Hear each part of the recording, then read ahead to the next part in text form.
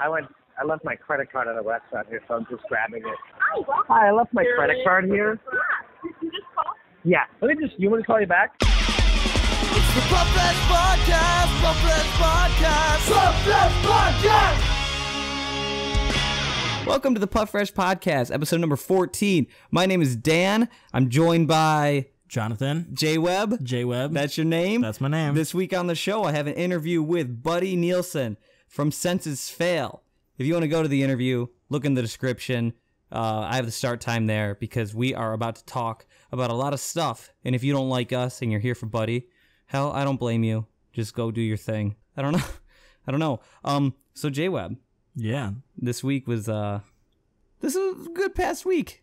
A lot of stuff. Yeah, quite a bit of stuff. I think the biggest thing is the Kevin Lyman whole thing where he pretty much stated that next year's Warped Tour there's going to be no kids on the tour. But you hit us with that quote, JWeb. All right, from his interview, which he claims was misquoted. I'm already working on Warped Tour for next year, and you know what? There are things that need to be fixed. The community needs to fix what due process is, what judicial systems are, and we have to stop putting false information on the internet. Slow down the social media blur. None of you are retaining. People can't retain the name of a band and the song they play. Brains have turned into spaghetti. You can stop the quote right there. What? Okay, so my issue with that part of the quote is like, yo, you're looking at the problems that we have after this year's Warped Tour, and it's that we're posting things online? Like, you have Front Porch Step admitting to sexing with minors and, you know, having sexual encounters with them. You have guys like Johnny Craig getting kicked off of Warped Tour because he sexually harassed his freaking merch girl. But the issue isn't that. The issue is the fact that we're talking shit online. So, you know, my bad. Come on. My bad. I mean, I'm sorry for the tweets, everybody. But all of us, we should apologize to Kevin Lyman for tweeting our disapproval towards these actions, and we should just carry on. The second part of the quote went on to say that next year we're going to have no kids on the tour. It's going to be really tough if you want to be on this tour and are 21 and under, whether it's artists, crew, anyone.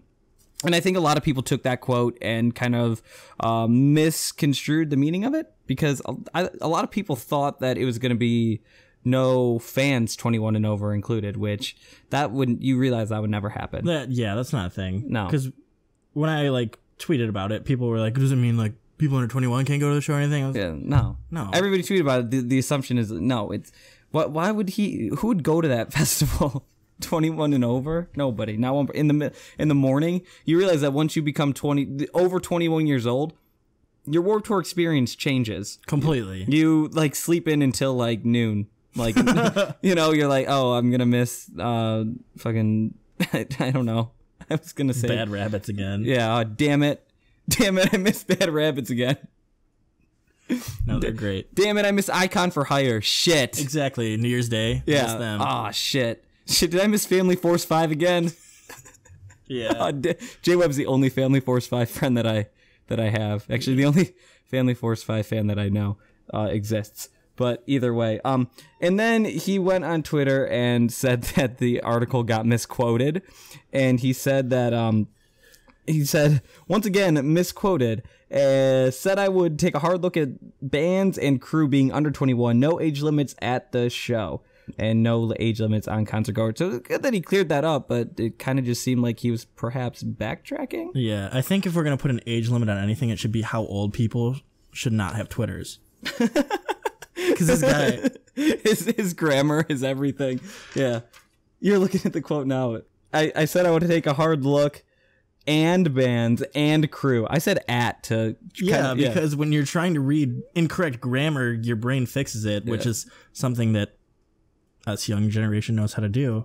Yeah. I don't know. Yeah, well, Kevin Lyman, I think I'm all about a Warped Tour, having a year off and just kind of, yes. First of all, build hype. Second of all, just fix what needs to actually be fixed. And I'm not, I know JWeb, you're completely opposed to the 21 and over rule. Yes. I am opposed to it, but I can also kind of see how it may be beneficial if it's kept kind of as an unwritten rule. Not necessarily, hey, this is set in stone. More so like, hey, we have a lot of partying atmosphere going on. Maybe we don't want to, have any liability issues, which I'm pretty sure like police officers don't care about bans on more underage drinking or anything like that. And obviously the maturity level that an individual has isn't based on their age necessarily. So it's not like, oh, you're 21 years old. Guess what? You matured.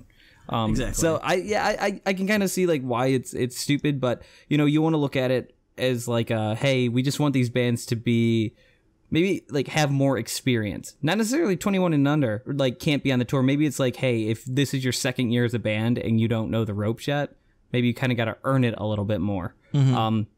But still, even putting any kind of restrictions is just kind of stupid in my eyes. Because look at like Echo Smith. How young are those kids? And when they were on the tour last year, I know one of them was under 16. Yeah, and like no problems with Echo Smith. None. Well, that's because they have a dadager who kind of true, but keeps them in line. And probably raised them correctly as well. Well, so. I can't comment about that because I don't know how that dude raises them. But, I think that another issue with this whole thing is that it still does not address the victims of these, like, sex crimes. Like, hey, maybe next year on Warp we'll have a safe place for any women who are triggered by seeing, like, a band dude because they were either treated inappropriately, raped, whatever, or just feeling like have like anxiety going around like groups of people. Maybe we have like a safe spot for them to go. Like maybe we just kind of, or we have like more outspoken band members, or we do sexual harassment training. We, do something that isn't just, all right, well, we've had it with you kids, fuck off. Like he's mad that essentially like the younger people are talking shit. Maybe, I don't know. That's the vibe that I'm getting from him. It's not like fixing the issue. It's more of, well, this is what I see the issue is, but it's not actually the issue, and him taking a stance on it. Well, how do you feel like Kevin's dealt with Warp this year? This year? Yeah, honestly. It's been a complete mess. Yeah. Like, I can't even, for like the past years of Warp Tour, it seems this year was the most disappointed anyone's ever been about a lineup, and it's also the most disappointed people have felt with how it all went together. Because last year, there was the whole thing with Volumes and then the girl going missing, which was a huge thing. And he just like took them off the tour because they were young, but he comes back this year and puts other idiots on the tour again, and he's not correcting anything, and it's just getting worse and worse and worse, and something needs to happen about it, and he's trying to fix it, but it's not, that's the wrong way about it. And listeners to this, once you get to the Buddy interview, he kind of hits on this point, which I think that, a lot of us may not be considering, myself included, until I actually heard Buddy talk on it. Kevin's just a concert promoter who's looking to make money. And I mean, that's at the very, very core of it. That's what he is. So you look at the fact, like, how is he accountable for these bands' actions? If you're going to hold Kevin accountable, hold everybody in that band's party accountable. When we talked about it last week, when Austin from Set It Off was being inappropriate with girls, how come his band members weren't keeping him in check? How come when Jake McElfresh from Porch Sep was texting all these underage girls, or how come when he has all of these lyrics that are about having like mental health issues, why wasn't the label or management kind of looking to get him help before it became a problem for other people? Kevin is doing a lot of things that are really messed up, and I don't think he is very sensitive to these sort of ideas of sexual harassment or just women's rights in general. There's so much outrage over Warped Tour and the way that he's handling it that he needs to make a stance, and he needs to do it in a way that isn't blaming everybody for using social media, that isn't saying that go to the police officers, make a statement, get somebody arrested. If you're really in danger, do this and this and this. Don't tell us what to do.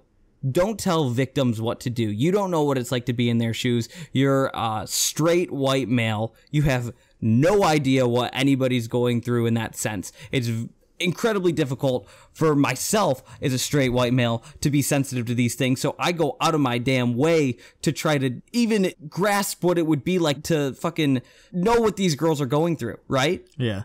Is he doing that? He's just looking to blame the way that we're handling it. How about the way that you're handling it, man? You had blood on the dance floor on Warped Tour when all those allegations against Davi were coming out. You had Ronnie Radke on Warped Tour after his ex-girlfriend posted a picture with a black eye. Like, yeah, Rodney Radke pled no contest, but what does no contest mean?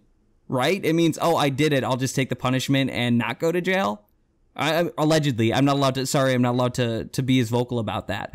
But, Kevin, as a promoter, is making money off these bands, which isn't bad in the sense of a promoter. Maybe we're putting too much responsibility on him, but at the same time, maybe he should go out of his way to seek more responsibility, because Warped Tour has his name plastered all over it. He'll take full credit for all of the good things Warp does, but once it starts shitting, is he taking credit for that? No, and he has to have a social responsibility for it, because he's creating this environment and he's putting these people in this situation. And I understand it's at the core, it's to make money, but you can't be putting other people in danger to fill your pockets. That's true. No, that's absolutely true. I hope it gets to the day where he just gets fucking sick of it. Yeah. And he's like, I'm tired of all these people talking to me on Twitter and calling out my spelling errors and all this stupid shit. And he's just going to be like, you know what, just walk away from it. That's the best possible scenario. I don't want him to walk away. I want him to actually learn and be rehabilitated with his mind and try to just be more aware of, I guess, women's issues. This is what it comes down to. I don't think he has a grasp on women's issues. No, not at all. Remember a few years ago when that article came out, when it was like, yo, there's no bands on Warped Tour that are girls? And it was kind of like, he made the point like, yo, there's not a lot of girl bands out there in the scene, so it doesn't make sense. And a lot of us were kind of like, yeah, Kevin, like we completely agree with you, and to this day it's true, there's not really a big pool of women. But looking back at that and just seeing now, maybe that journalist who had that angle and went at that story that way was onto something, because I do think that misogyny is very present within the Warped environment. 100%. And I don't know. And then to retract it, say that he was misquoted. I mean, I guess that falls on the stranger. If that's the case, I mean, he's saying he was misquoted. He tweeted it, so who knows? But he's saying he was misquoted about the age limit at the show. Oh, okay. That's the only thing he was saying that it was misquoted on. But I think everyone understood that. Yeah, it was just, I mean, there are idiots on Twitter like, who... I'm being misquoted again. Well... Yeah. Say something worthwhile, and maybe people won't change your words. Like, if your words have meaning and impact and change and move people, they aren't gonna be altered. Listen, if Set It Off has enough money to hire a publicist, I think Kevin Lyman should go about and do that too. He's been doing this for way longer. I think what JWeb said, you just want him to walk away. I think I just want him to walk away from Twitter. If Kevin Lyman was off Twitter, that'd be... But then again, someone would argue maybe Pup Fresh should be off Twitter, because we do talk mad shit. We joke. Yeah. But we spell words right. Why does Kevin Lyman have a Twitter? Why does he need a Twitter? Well, it's cool because during the shows, if somebody will tweet a problem like, hey, I'm having an issue finding this and this, and he'll tweet them and respond to them. So he'll help people out day of the show. Pretty sure he still has a Yahooligans email address too. A what? A Yahooligans email What's Yahooligans? It's like the baby Yahoo. Oh. Is it like Yahoo for like alternative kids? Yeah. Really? I don't know. Yahooligans. But let's move on from this Kevin stuff, because we have plenty of other stuff to cover, and we took up a huge chunk of time for someone who just doesn't know how to tweet. So Johnny Craig just came out with a Twitlonger. I think that was the website that he did it on. Twitlonger. Don't you love Twitlonger? I wish I had a fucking Twitlonger. But Johnny Craig said that Bless the Fall kicked Slaves off of their fall tour and replaced them with Emarosa, which I think... I can't even, that's great. That's great. That's I love amazing. It. Shout out to Bless the Fall for doing that and like having the balls and taking a stand and like actually kicking them off. I mean, it could be... I don't know, because they haven't said anything about it. Maybe it's just them not wanting to be associated with the name. But the fact that they brought Emarosa of all bands on to replace them, it's just... It's like a double. Like, yeah. You know what? Bye. And then, well, here's another kick step down. Like, Right. Here you go. Right. And you know what? Emarosa's good live. They're a good band and everything like that. And, I don't have anything bad to say about the band. They make solid music. Bradley and I may have had some issues in the past and everything. But all of that aside, it's just like... Talking about like from a live performance standpoint, I would much rather see Emarosa than Slaves. So, and I'm sure as a as a musician and as a parent, Yeah. Bo Boken's not going to want Johnny Craig around his daughter and his wife. Right. It's a situational thing. Right. And I don't blame him for that. So Not at all. Yeah. Shout out to Bless the Fall for being cool like that. Did you listen to the new State Champ song? I did. Did you like it? I loved it. I loved it too. I like the vocals more than anything. That's what everyone's been saying. That's what I've been saying. Maybe you were just looking at my Twitter because Well, yeah, probably. I definitely said something about that. I just didn't like. I don't know. I wasn't really into the earlier State Champ stuff like everybody else was. Like I always thought they were a solid band and everything like that. My girlfriend's a really big fan of them, and obviously they have all their success at this point. But I always thought the vocals were kind of like a little bit too Newfound Glory-ish and too much of that like nasal pop punk thing, which is cool and I was really into when I was a little bit younger. But now I'm more into like actual singing, and I feel like Derek is finally finding his place as a vocalist and like making like good pop melodies, and they have great harmonies and everything like that, which I think that could be attributed to Ryan Scott Graham, because when that dude joined the band, they just started having harmonies, I guess. Right. Because that dude can sing. So I dig it. I dig their, I hope their new direction becomes a lot more pop centered, because they'd be a real good pop band. Yeah, it's ever since they put out the acoustic EP, he like, even on the acoustic EP. Yeah, no, that like, was really good. voice. No, it really was. I forgot to mention that because, reasons. But yeah, no, the acoustic EP is great. Yeah, I love it. But yeah, everybody check out the new State Champ song. Also, check out Movements, that new Fearless band. They just got signed. They only have like 500 Twitter followers right now, but like they're good. So usually when I check out a band, I'll go like look at their social media numbers, and like if they don't have a lot, I'll be like, oh, they don't. You know how people do that. You know how you do that. You look at them like, oh, who's this band? Movements is great. They have like some spoken word type of stuff that reminds me of like La Dispute in like Paradise Fears type thing. But it's like if the like Paradise Fears met the Wonder Years, and like they had like a baby, but then like La Dispute got into the mix, and it was kind of like, we don't know who the father is, Yeah, I feel that. Yeah, and they're good. So I bought all 3 of their songs from Bandcamp. Right, someone was like, you told me to listen to them, and I checked it out, and I enjoyed it. And someone was saying that they'd only been a band. They put their first song out this year In January. Yeah, And now they're signed to Fearless. that's nuts. Yeah. Well, they're good. They're Right. real good. I like it. We'll see where it goes. I don't know. The Academias, let's move on to them.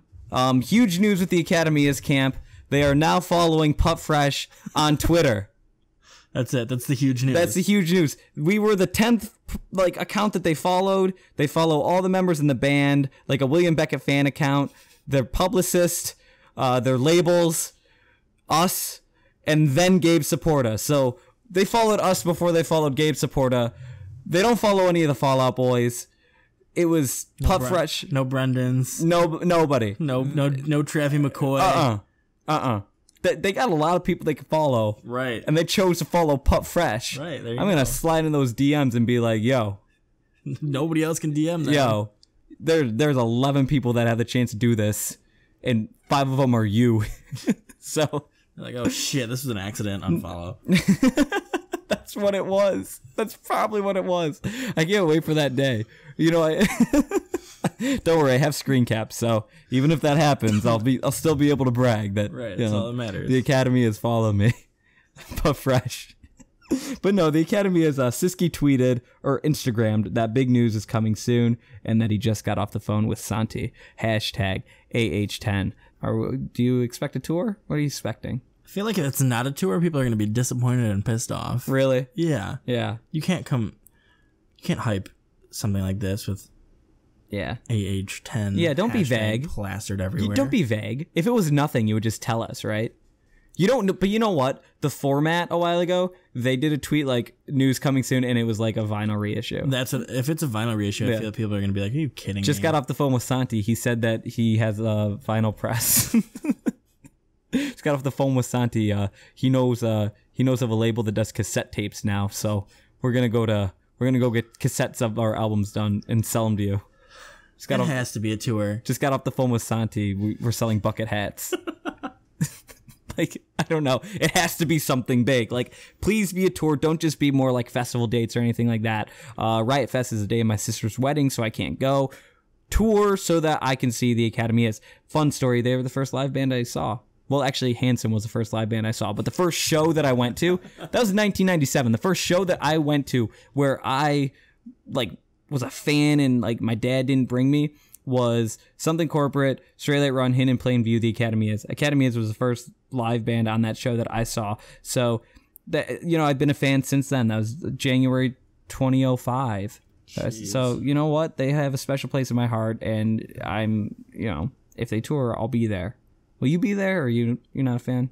I'm a fan of the Academy is. I just got into them super late. Yeah.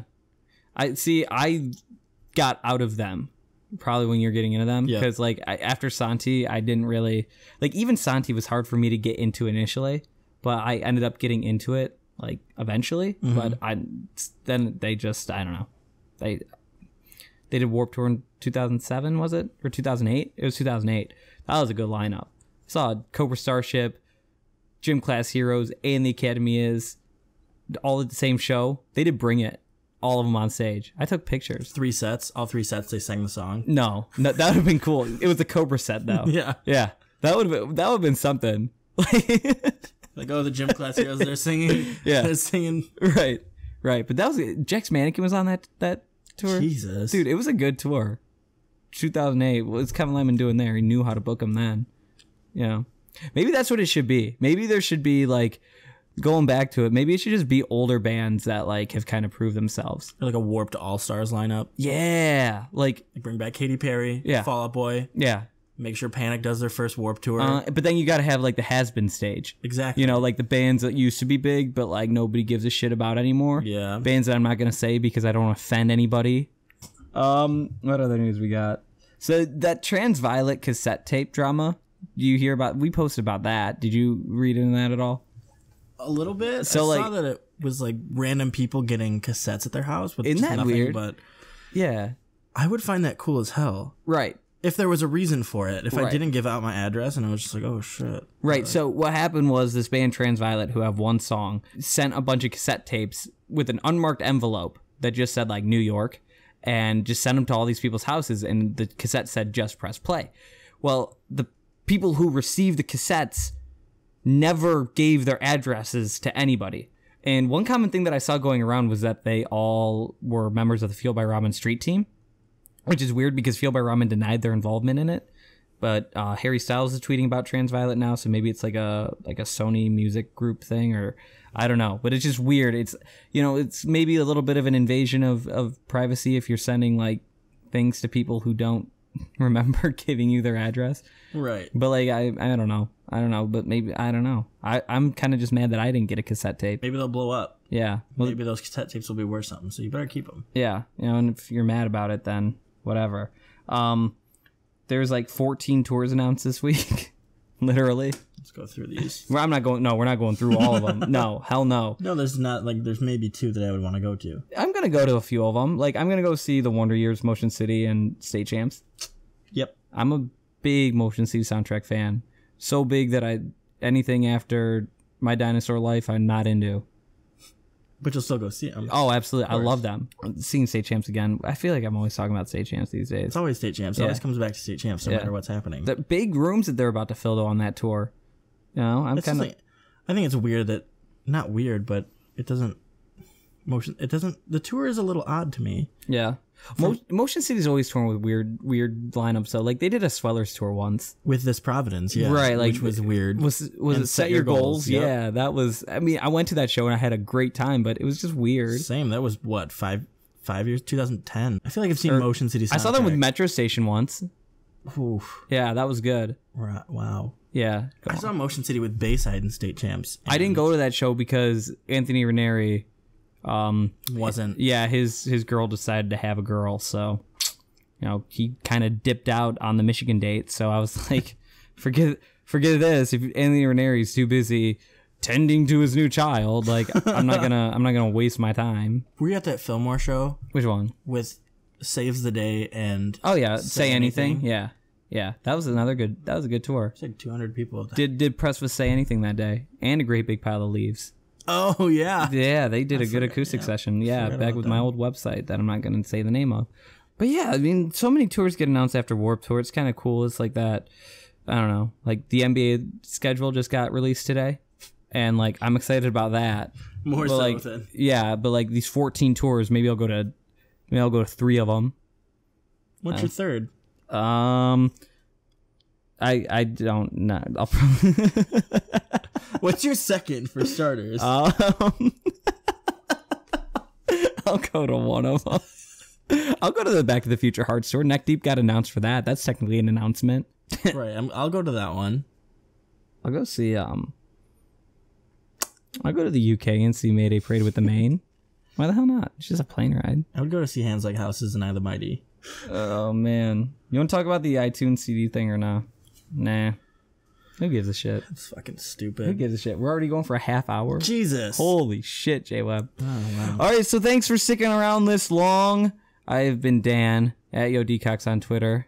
I have been JWeb at JWeb Music on Twitter. And here is my interview with Buddy Nielsen of Senses Fail. Enjoy. Pup Fresh Podcast! Hey. Hey. We good, man? Yeah, all good. All right, good. I was going to say we got police sirens, lost credit cards. This thing's off to a fucking, it's a banger already. Shit. All right, I got Buddy from Senses Fail on the phone right now. How you doing tonight, buddy? Hey, how's it going? Good. So, lot of stuff to talk about. Obviously, you have been very outspoken in the past couple of weeks in regards to just essentially treating human beings right, primarily in like the music scene and everything like that, because there's been a ton of misconduct, I would say, with artists and things like that. One thing that you said is, and I'm just going to get right into it, people in newer and younger bands are extremely uneducated as a proper behavior. What do you kind of attribute that to? I think it's probably just from there not being older bands that are like kind of talking about stuff. There's like two split scenes. There's so much division now, whereas there used to be one big music scene and everyone's sort of like loosely affiliated. There were a lot less bands 10, 15 years ago too, because there were a lot less labels, and it was also more difficult to be in a band. You couldn't just record on your computer, so there were less musicians. So the scene was also filled with like older bands that sort of policed it and just sort of talked about things on stage that made you know, like, okay, if I do these sort of things, like people are going to find out and not like what I'm doing. You know what I mean? And we just don't have that now, or a lot of the younger bands just don't give a shit. Like, younger bands don't give a shit what I say. They don't look at me as some, like, important figure that they need to, like, listen to. They don't care. They're like, who the fuck is this guy? Like, he's washed up. Who is this guy? Like, who gives a shit what he says? He's just mad because he's not popular. That's the opinion now versus, back in the day when people used to yell at me and put me in check, I'd be like, oh, shit, like, I respect your existence and you being here. Even though I disagree with you, I still respect that, like, you've been in a band for 15 years and, like, I know that you've know more than me, right. know? Now it's like, hey, fuck you. What do you give a shit? Fuck the music scene. Fuck the punk scene. You're not a punk band. We're not in punk bands. Who gives a shit? Like, we're all here to make, it's just a different mentality. And like, it's almost like dues aren't being paid anymore. And it's probably because of the fact that becoming a band and getting success, or even, what smaller artists would consider success, doesn't necessarily happen the way it used to, where you are, like I was saying, paying those dues. Yeah, I mean, also the bar was a lot higher. The bar was a lot higher back in the day. You had this ability to become ultra successful and sell lots of records and become like a mainstream band, and that's not the case now, which is interesting because it means that then the music scene has a ceiling on it and then should be really only treated with this sort of like reverence, because it's like, you're not going anywhere. Like, none of these bands are going to make it to like A the 5-year level mark. that Fall Out Boy did. Yeah. Or Paramore or My Chem. Like, they're Right. just not, because it's just not available. It's not available. The mainstream community isn't interested in what's coming out of the Warped Tour scene, because it's just not relevant for, maybe Paris and some other stuff that's like legit is going to make it. But some of this other stuff isn't, it's just not. And it's like, you'd think that people would sort of turn around and want to cultivate a music scene in which they, it's like, here, this is where we're going to live. We're not going anywhere. But I think a lot of the bands sort of are like, hey, we don't belong to this. We're trying to go over here. And you kind of get this like useless sort of void for a music scene. I think there's a hardcore music scene. There's still a punk scene. There's the fest scene. There's obviously always going to be the underground hardcore scene. And that's really like, that's really it. I mean, anybody else, if you're not a hardcore band, if you're not like a punk band that plays fest, you're really part of this void scene that's like, there's no real community at all in any way, shape, or form. There's no community. None of the bands represent that. A lot of them have broken up, bands that I looked up to, so they're not really around. And there's just not a lot of like bands that really talk about anything anymore or make any statements. Right. And so you really have a void for younger bands going, well, why would a younger band now take up like any sort of cause when all they've grown up with is a bunch of bands that like never really said anything? So I think you just have bands sort of also confused as to like, I mean, every 18-year-old in a band is going to make mistakes. I mean, I made a lot of stupid mistakes. None of them involved like, sexually harassing or raping or doing anything ridiculous like just happening. But everyone's going to make mistakes because you're a young person. Young people make mistakes. But when you have a community, when you have a self-policing sort of thing, which I think is happening now, which people going like, yo, this is not okay. I think you're going to have bands sort of have to sort of look at like, oh shit, like we're in the spotlight. I think there's a lot of bands don't recognize that there's an awkward phase when you're in a band where you don't recognize like, oh, people are listening to us. Like, we're not just doing this in a vacuum anymore. Like, there's consequences for what we're doing. I mean, that's anybody's adjustment to life when they're like 18, 19, 20 is, oh, there's consequences for actions. And I mean, I talked about it in another thing. I think a lot of it has to do with the generational thing. Overall, this younger generation hasn't necessarily had that one sort of tragic big event that's defined their generation, that's shown them like consequence. Whereas I had 9/11 and, my fiance and a lot of my friends went to war, came back, didn't come back, came back, messed up physically, mentally. You saw consequences firsthand at a very young age. There's consequences to life.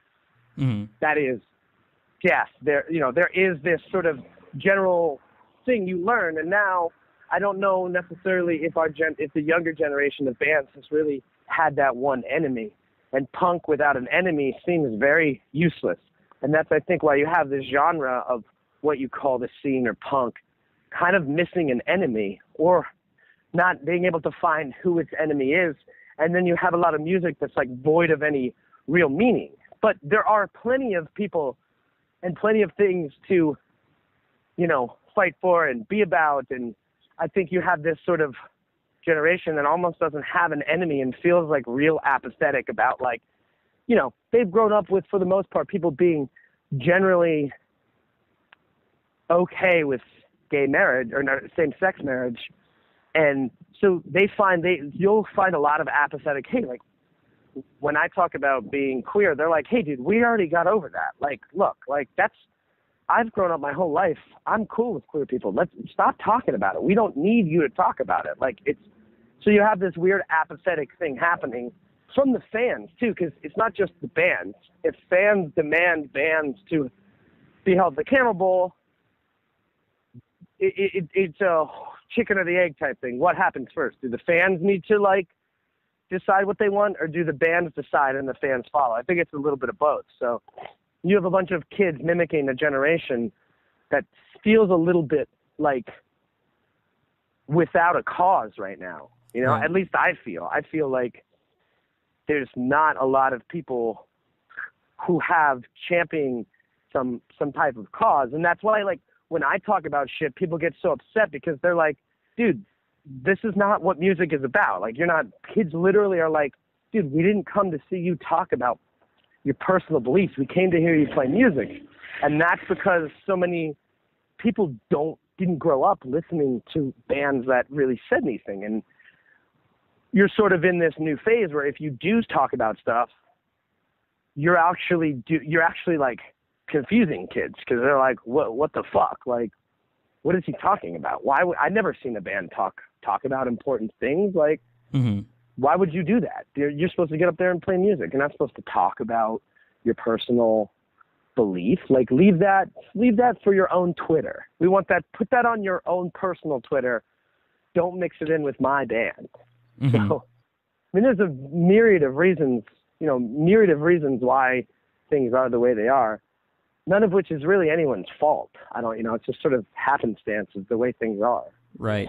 And, being from that younger generation, myself, I'm 22 years old. I kind of almost never even considered the fact that, my generation, we really don't even, you're right about, like, there's no enemy, there's no cause, anything like that. And that, honestly, something that never even crossed my mind.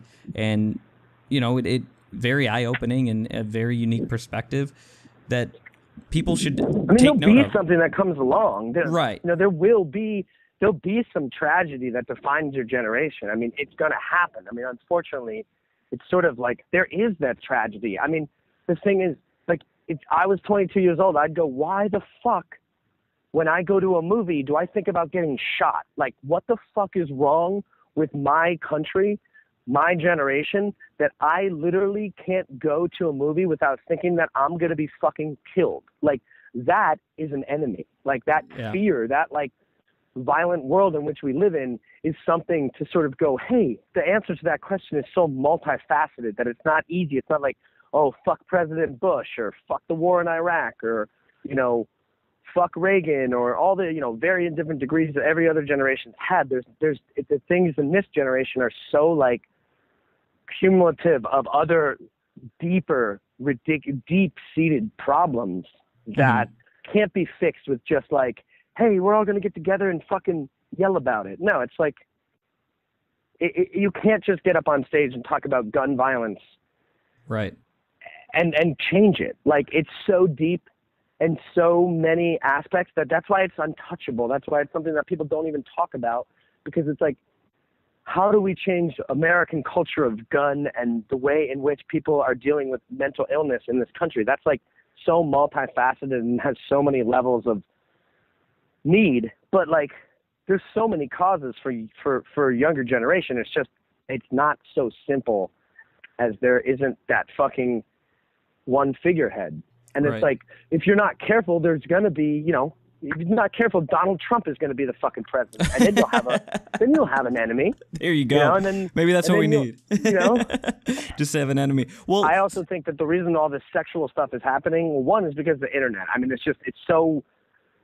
so you're able to just sort of go right online and sort of put yourself out there and get into a sexual situation. Right. I think also one of the other things is that, at least when I was growing up, we were taught that if you have unprotected sex, you're going to get AIDS and you're going to die. And that was sort of the call in the 90s for all of sexual education was, if you have unprotected sex, you will get AIDS and you will die. And that led to conversations about sex happening.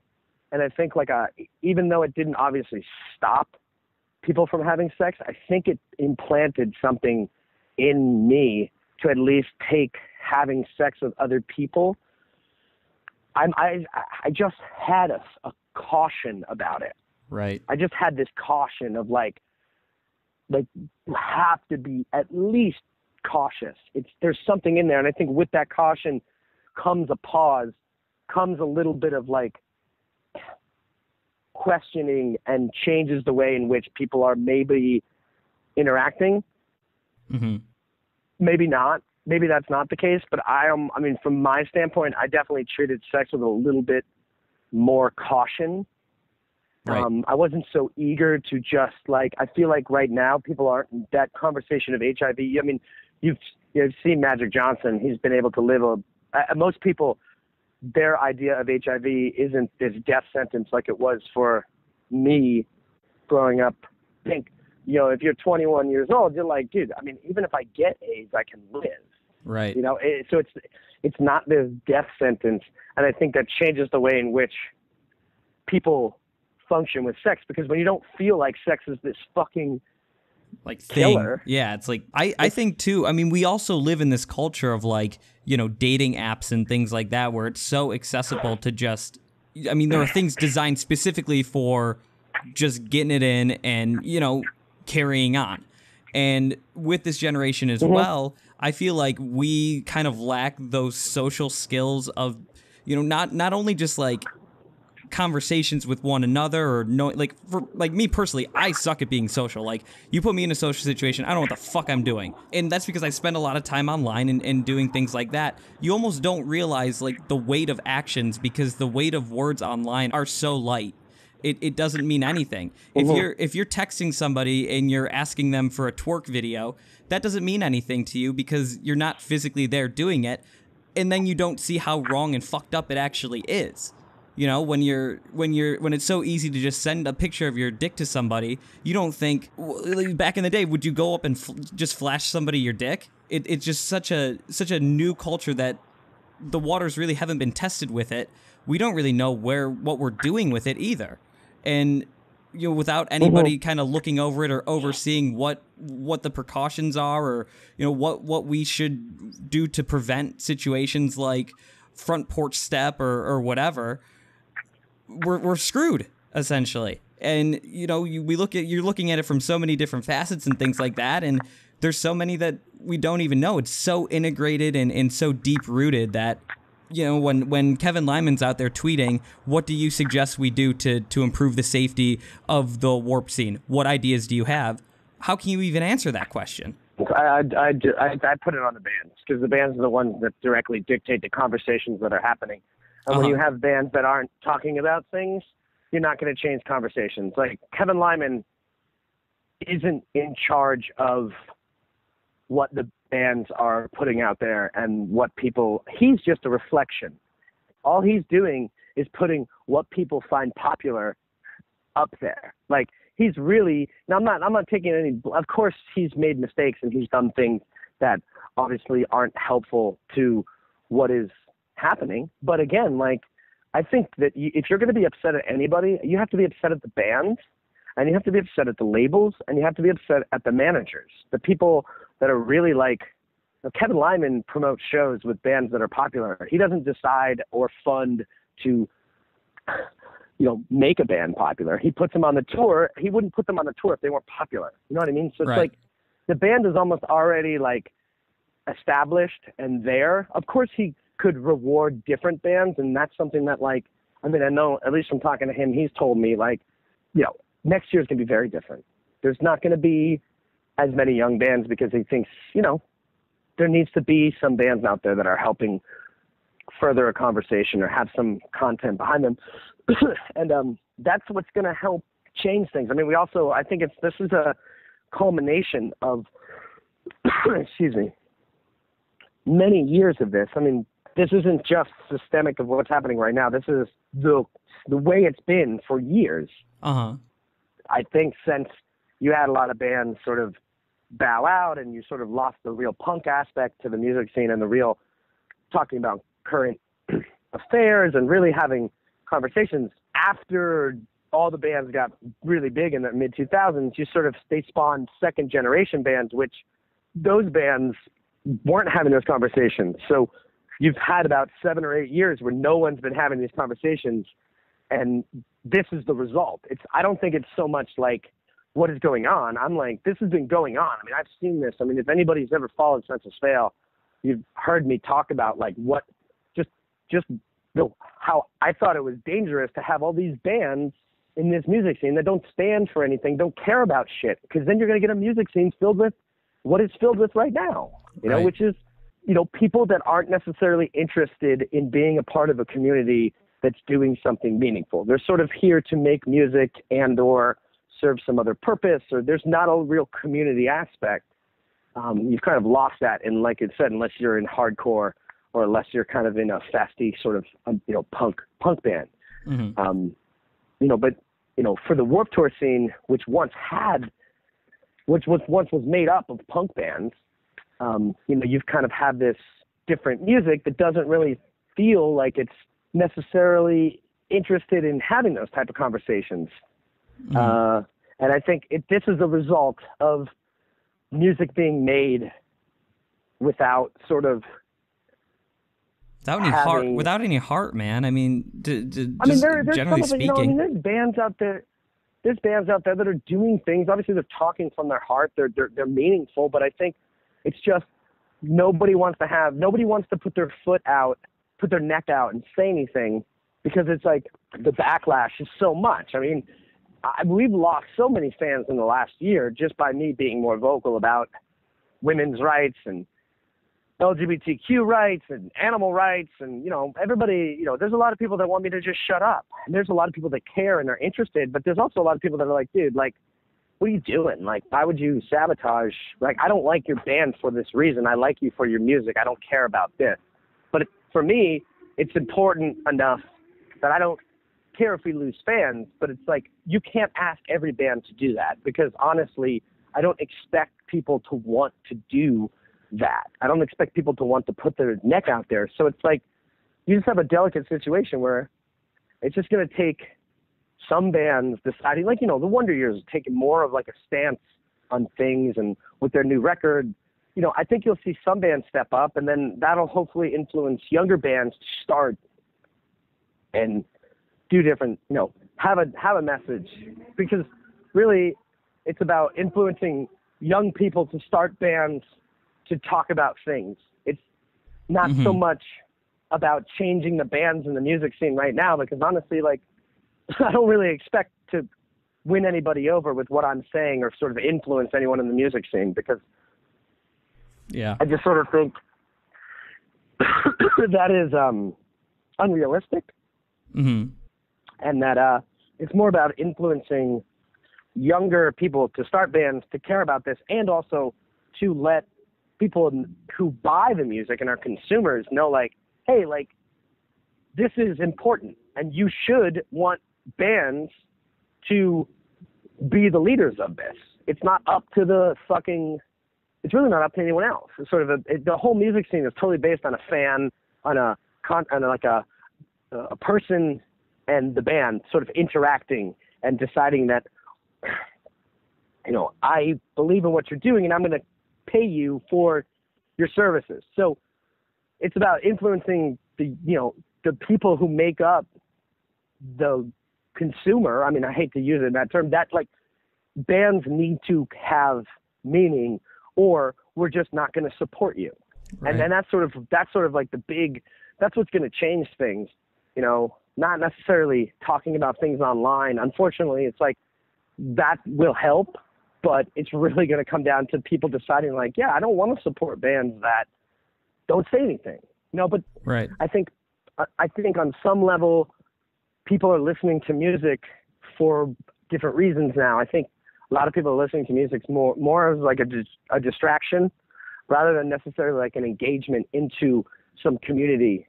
Because I just feel like a lot of what's popular right now is not so much, not substance, but it's just like, if you just look at like the EDM stuff and like what is supremely like pop music, it's not necessarily, I hate to sound old, but it's like when I was growing up, it was like Rage Against the Machine, and you had people having, these conversations that were in giant fucking bands, even System of a Down, like these bands were politically based bands who were the biggest bands in music. And so that filters down to someone like me who grows up, whose parents listened to classic rock, who was all based upon that. And then you have me listening to political punk. So I've been heavily influenced by having some say, some voice.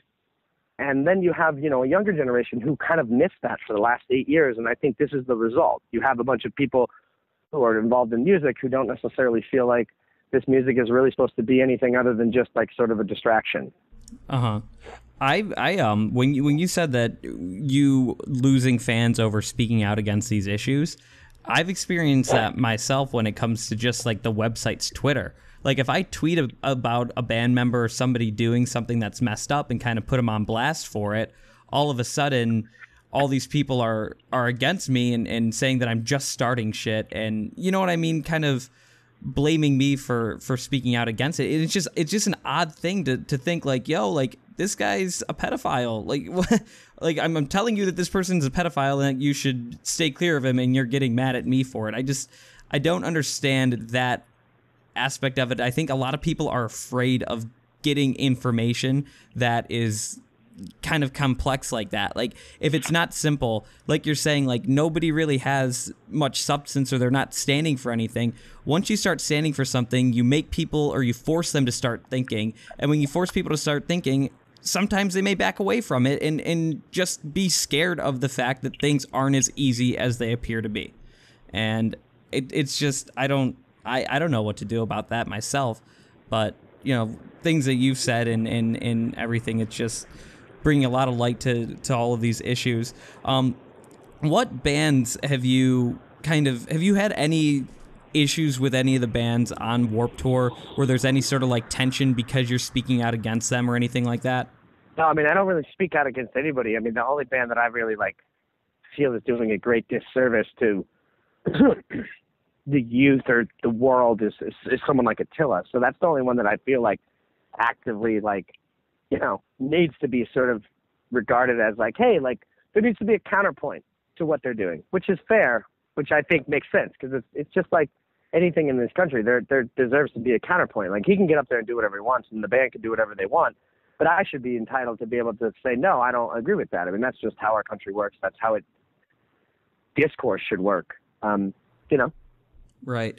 Is there any kind of, since you're speaking out against them, does it ever get cliquey where, you know, oh, you're talking shit about my friends or anything like that? Or do you deal with any of that? I mean, generally nobody wants to be involved in it. I mean, sometimes people will say something anonymous, like, hey man, I really appreciate that. But like generally nobody has my back. I mean, you know, I mean, I feel pretty much like alone, honestly. I feel like some people have my back. But I think generally, for the most part, people find it to be like, all right, dude, like, we get it. You don't like that he says faggot, but whatever. You know, like, he seems like a nice guy. And, you know, like, and I understand, but it's like, for me, it's really important. For me, it's really important because I work, you know, I'm closely trying to cultivate groups where we're meeting with young LGBTQ people and sort of having discussion groups and trying to make safe spaces for them, which don't exist in the music scene, which didn't exist for me. And you have this person doing this, and it's like, I feel, no, I didn't say anything for the first half of tour, really because, I just sort of put it out of my head. I said something to him. We had a conversation. It didn't go the way I wanted to. And I just sort of was like, you know what? I just need to, like, accept that this guy's just going to be doing what he's doing, and I'll do what I do. But then I started having these meetups with Punk Out, and I, you know, these guys and girls came, and I sort of heard, like, you know, what they were saying, and they wanted to talk about it. And I'm like, well, you know, if this is important to them, it needs to be important to me, and I need to use my position in a band, and as one of the only, you know, non-straight people on the tour in a band, other than a couple other people, like, then I'm going to talk about it. Like, I want to talk about it. I want to let people know that it's not okay and that it's not safe, and that there are people in the crowd that don't like this message, and that it's also educating younger people, like, that this isn't okay. Like, you can't take what this guy is saying and bring this into a safe place and start calling people faggots. Like, because that's what he's telling you. I'm telling you, you can't do that. Like, that's not actually the way in which the world works. So I felt it's sort of a duty to be like, you know what? I need to say something. I need to say, like, it's not okay and that it shouldn't be condoned. And, you know, I mean, I know people have my back. I mean, I know they do. But it's just, it sort of feels like I'm the only one willing to say something, because it's like, I don't know, you know, I'm not really sure why, but, you know, obviously there's some, you know, like Lee Corey Oswald and fucking Koji and Grey Gordon and Pup, and, you know, there are bands out there that obviously have my back, but like, for the most part, I feel overall, everybody's just kind of like, yeah, let Buddy deal with that thing. That's his thing. You know, he's not straight, so that's his champion, that cause, man. You know, and it's like, it feels a little shitty. Honestly, I would say that it would be nice to have people sort of be like, you know what, fuck, you know, obviously the Wonder Years obviously talked about it as well. And I think it's something that needs to be said. I think it's kind of ridiculous that it needs to be said, but it has to be said because clearly people are uneducated about the word, its origins, its history, and the way in which it affects people and also teaches people to continue to marginalize groups of people who are fighting for still their right to be seen, heard, and safe and respected. So, you know, I think it's super important, but I can't expect everybody to find it as important as me. You know, and I'm realistic about that. So I don't sit around and go, hey, what the fuck, man? Why aren't you got my back? Like, why aren't you saying anything on stage? I don't do that because honestly, I've also learned that if you're an activist, you can't expect everybody to be an activist because it's just not everybody's calling. And being an activist means that you put yourself in a situation where you're going to get it from all sides. You know, in are thinking that you're not doing a good enough job, or why don't you do it this way, or, you know, who are you to talk about this? We don't want you as our spokesperson. So you get it from the side you're on, and then you get it from the opposition, and then you get it from the people in the middle that just don't want to hear it. So you really have to be really comfortable. And I understand why bands don't talk about things, because you have to be super comfortable with who you are and the ability to take criticism. Yeah, and that's, I think, one reason why bands don't talk so much, because the internet exists. And back in the day, you could get up on stage and say something and never hear any sort of contradictory point or backlash or aggression towards what you're saying. You know, generally, it's like I get up on stage, I say this, and I sort of am able to exist in a place that feels safe. But with the internet, you have people calling you a fucking faggot, telling you they want to kill you, telling you that you're a fucking idiot, you know, and you're like, yo, you start to say, like, did I do something wrong? Like, all I said was, don't use the word faggot. Or all I said was, like, you know, 1 in 3 women and 1 in 6 men are sexually assaulted or abused or raped in this country. Like, you start to second guess it, go, whoa, man, maybe I'm wrong. So it's a really difficult situation that you have to, like, feel out and be okay with being in. And that's why I don't think a lot of bands talk about it too, even though even some of them feel that way. They're just like, hey, it's just, God, opening yourself up to it is super sketchy and scary, because it's not just like, you don't get to just have conversations with people to their face. People are just coming at you online. And that's a really, like, you know, I think for younger people that have difficulty turning off that world, it can become very difficult to be like, okay, how am I supposed to, like, promote my band? So much of what I do for my music is online. Like, I have to, like, keep the peace here, or else I'm going to start getting shit on by people that don't agree with my point. And so it's a very delicate balance. And so I don't sit around and be like, hey, what the fuck? Like, why don't you guys help me out? Like, don't you agree that, like, you shouldn't use the word faggot? Or, like, don't you agree in this?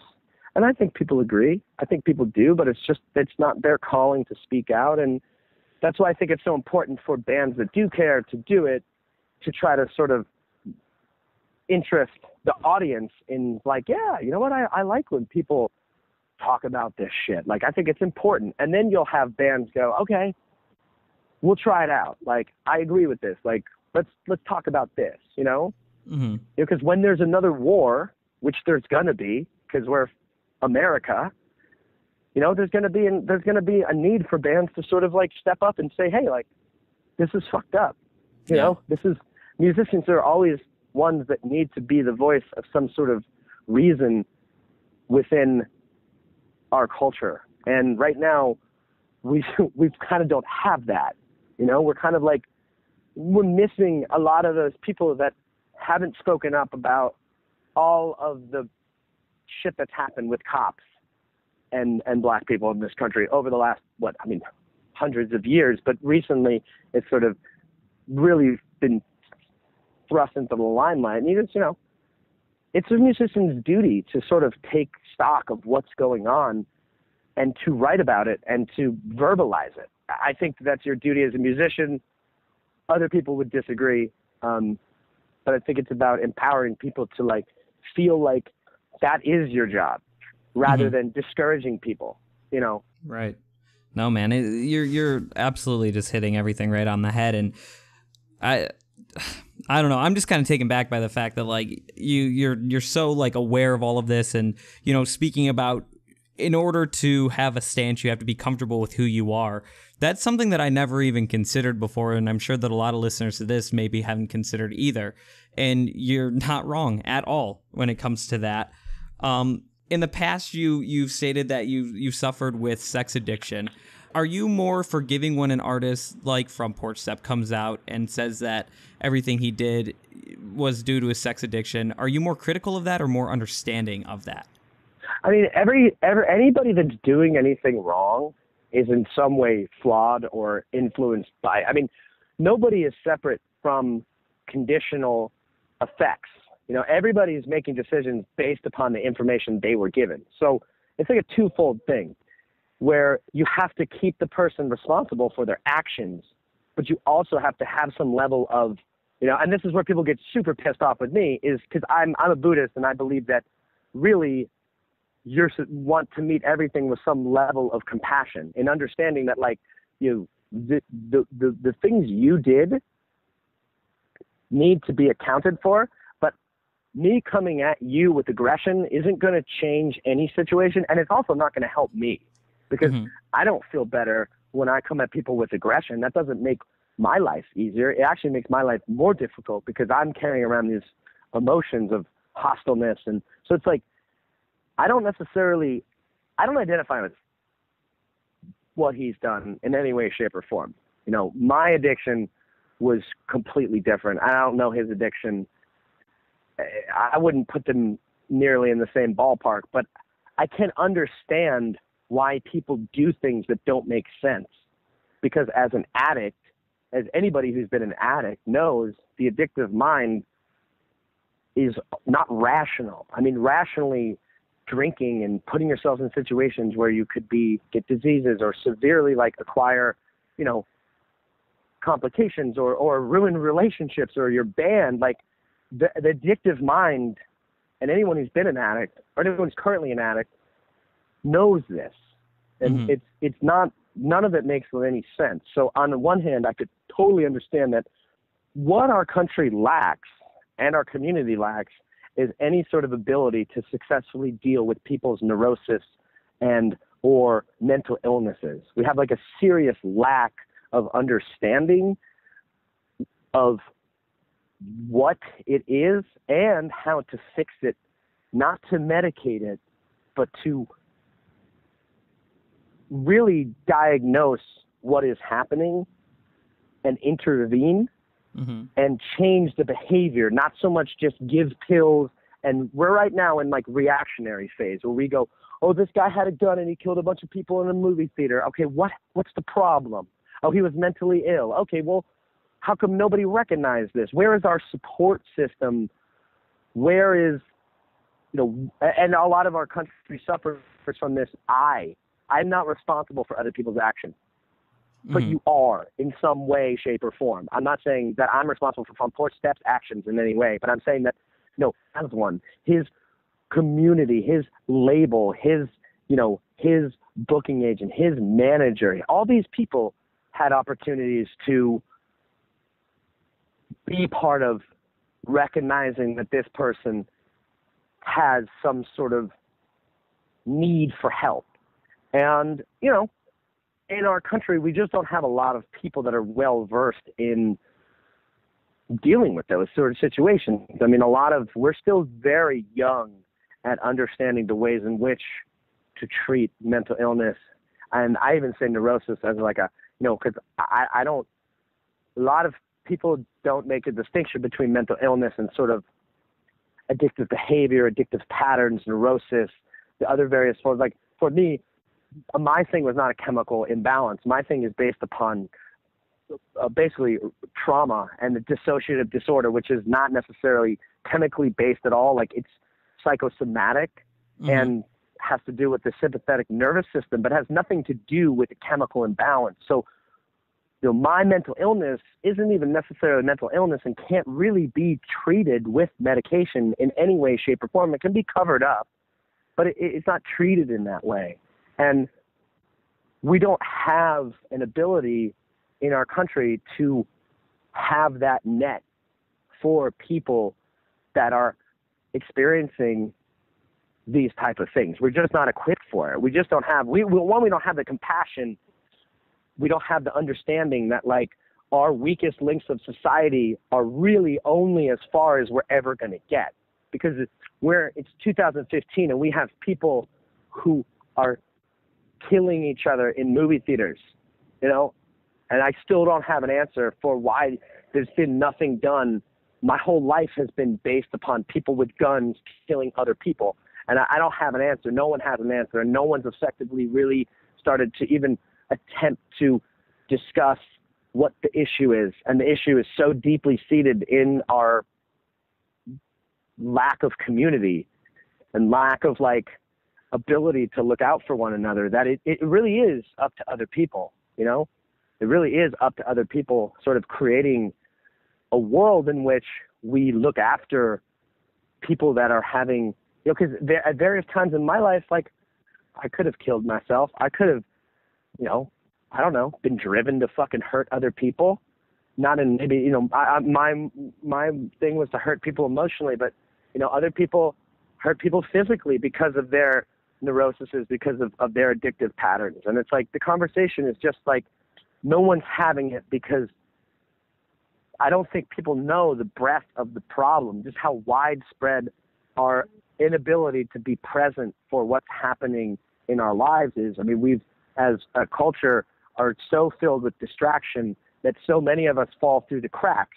And I would say people like Front Porch Steps, people that do these things are people that fell through the cracks and are responsible for their own behavior, because I know I'm going to get shit on for sort of saying that this is other people's responsibility. But if you just keep passing the bill down the line from generation to generation, somebody's going to have to pick it up. Just like with climate change, just keep passing it on down. Just fucking pass it on down.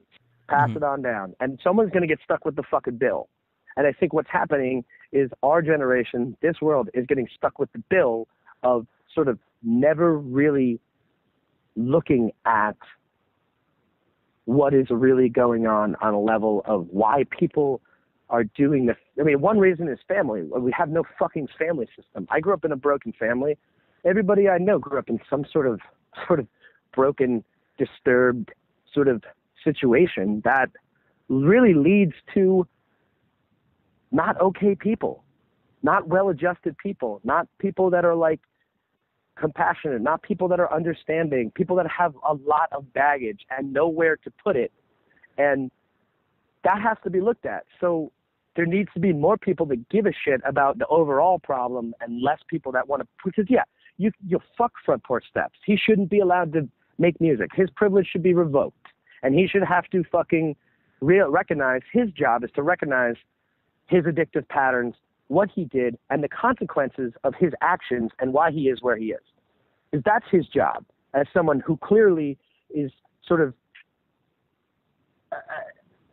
doing inappropriate behavior, probably stemmed from having to cover up some level of, you know, hurt that's there and having no functional way to do it. I mean, when you have this level of pain and this sadness and this anger and you have no fucking tools, our country is very good at giving you guns and alcohol and drugs and prescription pills and therapists that'll just fucking pass you on down the line. I mean, I've been in it. So it's like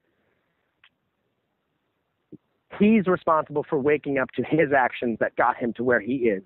And I think everybody else is responsible for holding everybody else accountable for this, because that's the only way it's going to change. And if you don't want to do that, then you're going to have a music scene in a country that's filled with rapists and sexists and homophobes and gun-toting nationalists that don't give a fuck about anybody but themselves. So it seems daunting as fuck, but it's like if you don't have people that are willing to like, the change is just literally, I think, letting people know that faggot's not okay, letting people know that there's a culture of rape, letting people know what it's like to not be privileged. You know, like this is where it starts. And if that's what you can do. It's just letting people know that, like, it's not okay. And then you'll start to cultivate maybe a world in which young people have grown up knowing that these things aren't okay and that these things are real and that they're meaningful, and that we change it through culture, because that's the only way it changes. That's the only way anything changes, is it becomes culturally unacceptable. It's culturally unacceptable to not have same-sex marriage. And look what happened. It's culturally unacceptable to do these things. And the people that don't agree will die, and it will literally filter itself out. I mean, it's literally, that's the way it has to go. That's the way it is, even with racism, people have to recognize that you're racist, whether you want to be or choose to be or not, because of all the shit you've been fed your entire life. All the gang movies you've watched, all the stuff that you've been fed by MTV, regardless of whether all the stereotypes you've been put into your head by the media, by music. It's not your fault. No one's asking you as a white man to be attacked. No one's telling you, no one's attacking you. Anybody, and all from a standpoint of being a white man, and having to recognize this and deal with this shame of like, oh, I should be shameful. But it's like, no one wants you to be shameful. They just want you to care and go, you're right. It's fucking a lot easier to be white and a man and straight. And even then it's fucking difficult to be alive, because we're all sharing the same experience, which is spinning around on a rock for no fucking apparent reason. And we're all trying to figure out why it feels as though life is completely meaningless, and at the same time, the most amazing, beautiful thing. It's like the biggest contradiction of everything. And we're all sharing in that experience. So some of us have that experience easier, and some of us have that fucking so hard. Mm-hmm. And it's about sort of recognizing that there's a common existence, and that being the focal point of trying to change people's opinion on why you shouldn't just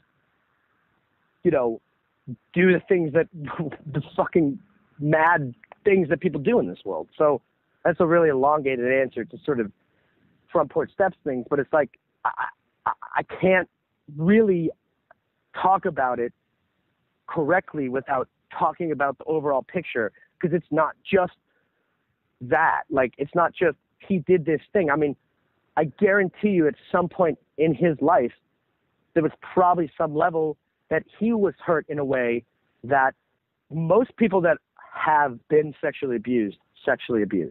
So I think anytime there is that, to pretend that that's not part of the story is ignorant and not helpful, because people from destructive behavior is to allow them to have some level of safety.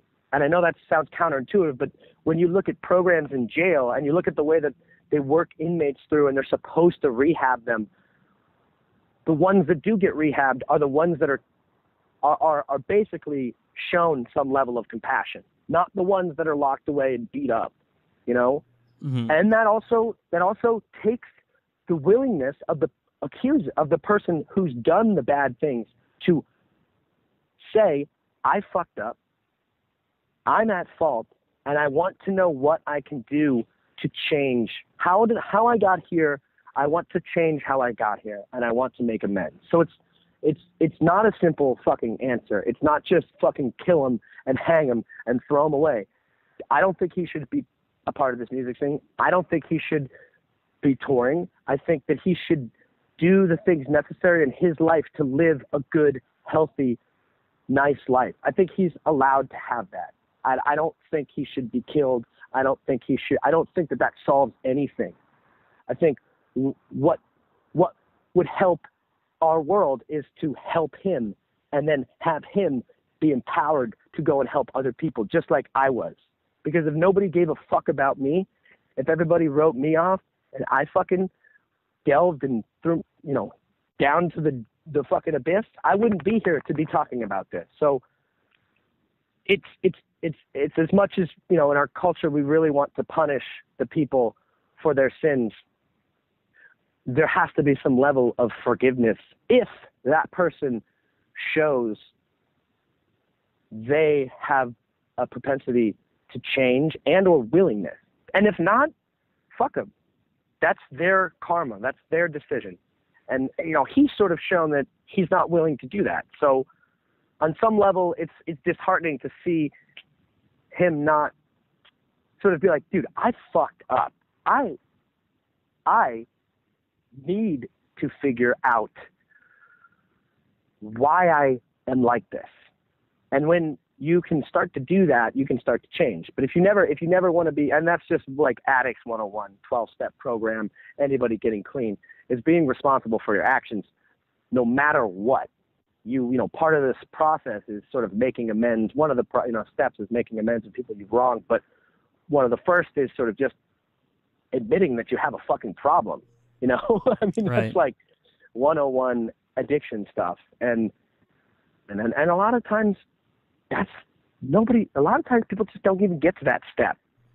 Mm-hmm. And that's unfortunate. And that's not anyone else's fault. That's personal sort of karma and their decision. And, it's unfortunate when that doesn't happen, but that's sort of how I feel about the whole front porch steps thing, because a lot of people say I haven't talked about it. That doesn't mean I don't think about it. I think about it a lot. I don't have a forum in which to voice an elongated answer like this that's appropriate, because I'm not willing to put it online, because I think you have to hear the emotion in my voice to understand what I'm talking about. You can't just take it online and have this voiceless sort of opinion about something that is so intimate and meaningful. That's why I don't necessarily write about it online or tweet about it. People are like, he doesn't talk about it, or he doesn't talk about his label. The thing with Pure Noise is I truly believe that Jake Round is a stand-up human being. And if I didn't believe that, if I didn't think that he was doing the right thing, he made mistakes handling the front porch steps thing because he had no previous understanding of how to deal with a situation like that. Mm-hmm.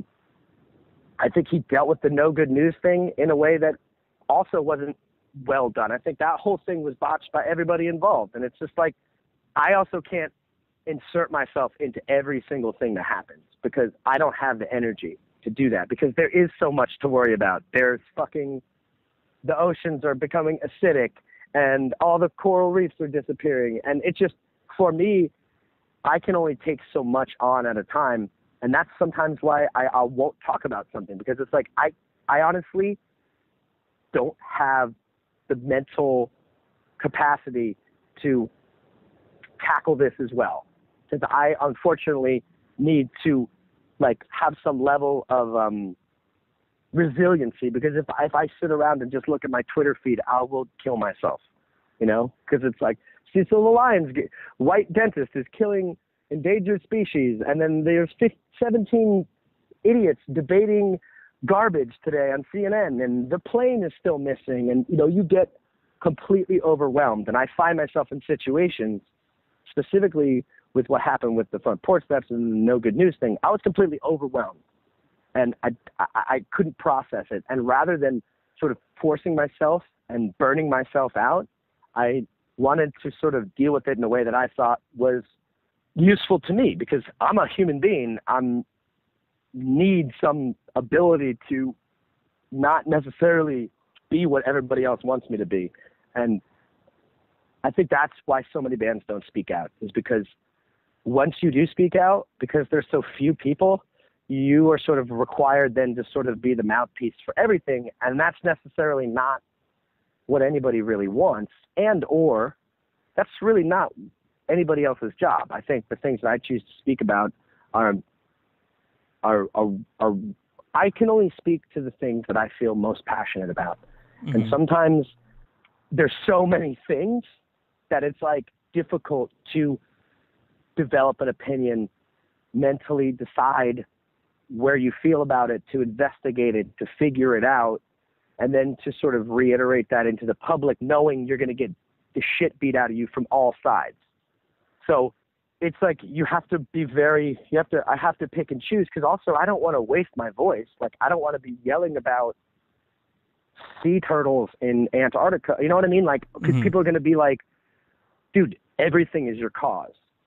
and I'll totally lose my ability to sort of have any sort of resonance with people who aren't interested in what I'm saying. You know, I have to like really pick and choose. And that's why I'm also super careful about what I do talk about, because I think there's some level of burning myself out and then also burning people out, because they're like, dude, every week you give a shit about this. Now you give a shit about that. Now you're yelling at me about this. I have to really cultivate.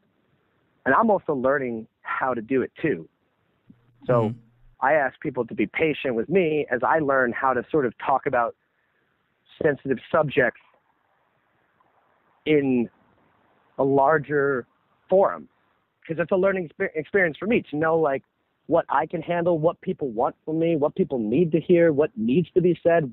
I think it's more important to figure out what doesn't need to be said, because that's really the most important thing, is what filtering it down to really what the most important points and what the most important relevant things are that need to be said, rather than sort of jumping on every cause, because that's not going to change anything.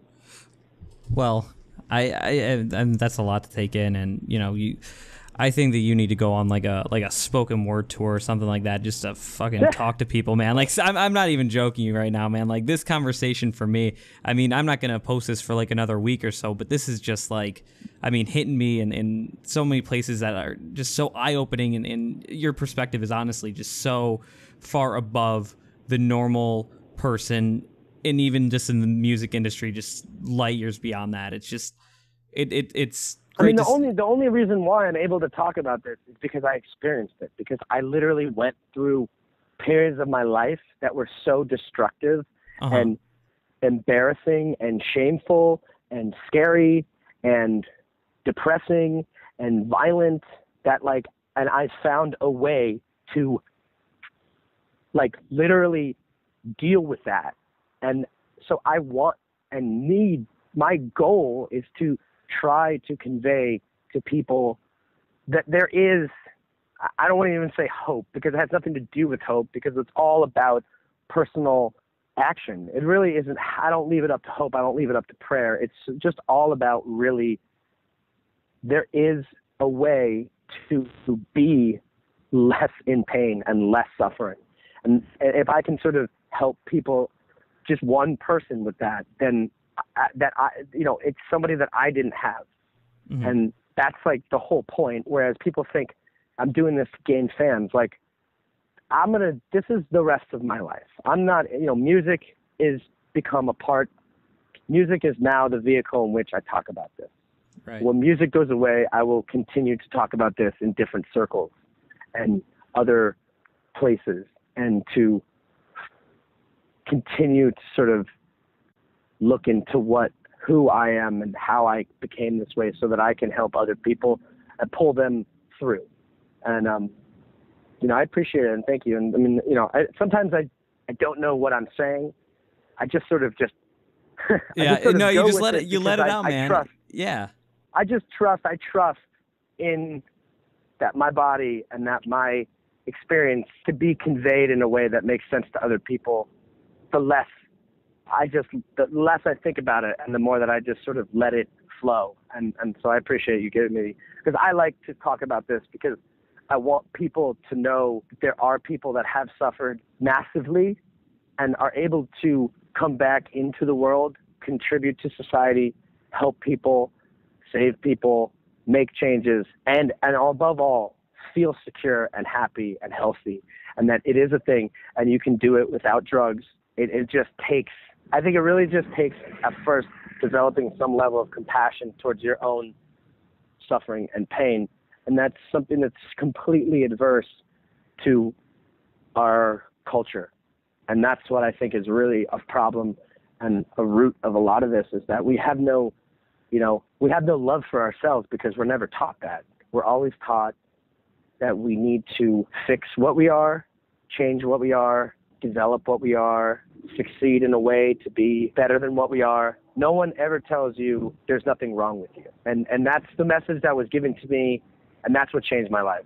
As simple as that sounds, when I started to recognize like there's nothing wrong with me, that what's wrong with me is my relationship to my thoughts and my relationship to what's occurring in my life. Not necessarily that any specific thing is wrong. There's bad things I do and wrong actions and wrong speech and wrong things I do, but the idea that I'm somehow flawed from birth, I think is a really gross way to go living your life. And we have, mostly our entire religious Judeo-Christian existence is based on that you're flawed from birth. So, I appreciate you giving me the time, and I hope that, I can continue to talk about stuff and hopefully inspire other people to care about what it comes down to is like trying to inspire people to care about themselves and other people, because that's what's going to change things.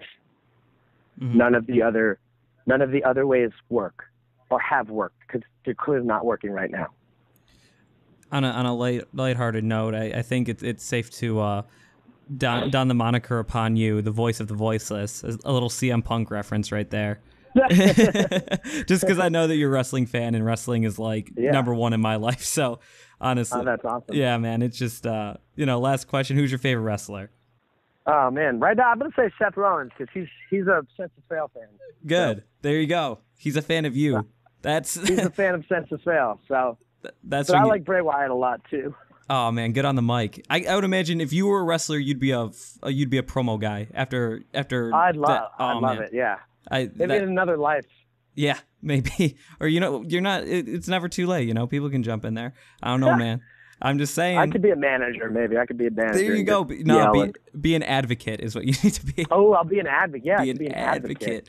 There you go. But honestly, buddy, man, thank you so much for your time. I really appreciate it. You again are great, and I don't need to tell you that. Fucking everybody listen to his words. They're honestly just fucking listen. Or don't. Or don't.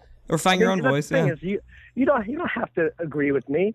Yeah. I'm not asking for anyone to just agree with me. I'm just asking for people to take into consideration that, like, what I've talked about should be at least entertained. Right. Yeah. You can disagree with me all you want. Just do it in a way that's respectful and causes some level of, like, educated discourse, rather than just saying that things like male privilege don't exist. Like, a lot of people just don't want to see the reality, and that's one of the biggest problems. Is people they're just not aware enough to see the reality of where they're living, and that's what causes so much of the problems and pain and suffering is lack of awareness. So, but you don't have to agree with me. I'm not trying to get everybody to agree with me. I'm trying to get people to stop hurting so many people. Yeah. Because what I'm advocating for is the opposite of that.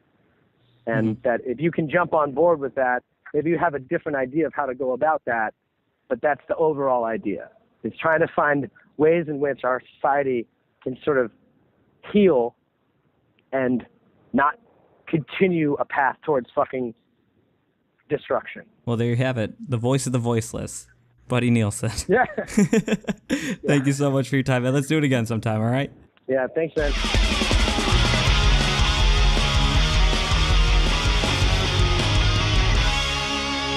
Thank you so much for listening to the whole thing. I realize that was like an hour and a half of your life that you just invested into this podcast. I think that it was well worth it, though. Buddy has a lot of great insight, has a lot of knowledge to offer younger bands in the scene and fans, and I really hope that he does some sort of spoken word tour, because I would definitely attend it. I wasn't joking when I said that, and he truly is the voice of the voiceless. Whether or not it's a CM Punk reference or not is irrelevant, but I really meant it when I said it to him, and I enjoyed doing that interview with him, and I think that it's up there with my all-time faves. If you enjoyed this podcast, though, did you enjoy it, JWeb? I enjoyed it. That's good. Then maybe, just maybe, you'll go back and listen to all of our other podcasts. I already did it. I already listened to all of them. No, you didn't. You're lying. I didn't. We have interviews with state champs. Yep. They're a big name. Mm-hmm. Neck Deep. Yep. Bless the Fall. Mm-hmm. Who else do we got, JWeb? We got Jono from the Maine. Oh, man. How did I forget Jono from the Maine? Yeah. I guess it's because the demo for Jono from the Maine is different than the demo for, like, being on, like, I'm on a census fail like outro for the podcast. Right. I don't think many Senses Fail fans are going to be like, oh shit, John from the Maine, let me jump on that. There's no one else though. But while I get at it, why not just say Katie Groves? Right. JWeb has a crush on Katie Groves. Katie Groves is great. She's one of our first interviews with Pup Fresh. Yeah, no socks. No socks forever. Yeah, Sierra from Versa. Why not? That was my other friend John. You know what's cool is I'm just gonna say the Pup Fresh podcast with John, and it's just gonna be either me and you or me and John from All to the Press. Nobody will know the difference. No, they will because I don't have an accent. Yeah, that's true. But either way, and yeah, so thank you for listening. All of our episodes are on youtube.com/puffresh, soundcloud.com/puffresh, which you're not going to go to because do you use SoundCloud for stuff? Yeah. I don't. I don't understand. I mean, I use SoundCloud when I'm forced to use SoundCloud. Yeah, like I don't understand SoundCloud culture. I just throw it up there because when I throw the podcast up there, it goes to iTunes and it's convenient. And we are also on iTunes while we're on the subject. So subscribe to us on there if you're into that kind of thing. JWeb, do you have anything you want to add? No. Not a thing? Not a thing. You never do. I don't know what to add. No? Still working on it. You just damn thank them. They just spent... Yeah, shit, thanks, man. They just... An hour and a half of their life they just spent with us. Netflix never thanks me. It's the Pup Fresh Podcast. Pup Fresh Podcast. Pup Fresh Podcast.